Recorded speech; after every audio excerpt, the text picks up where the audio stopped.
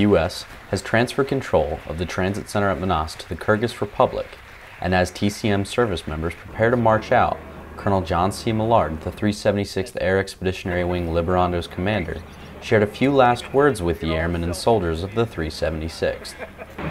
Liberandos, thank you very much. For the 6th of June 2014 will mark the true end of an era. The transit center at Manas, where 5.3 million soldiers, sailors, airmen, and Marines came through these gates. You represent with pride and honor. Hold your heads up high, and you'll have stories to tell the rest of the airmen back at your installations what you accomplished here today. And thank you again. It's been an absolute pleasure. All right, let's go home. Chief, take them out. Liberandos! Forward! March!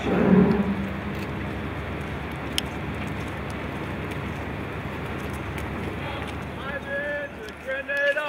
I've been to Grenada. I've been to Kuwait. I've been to Kuwait. Dying for freedom. Dying for freedom.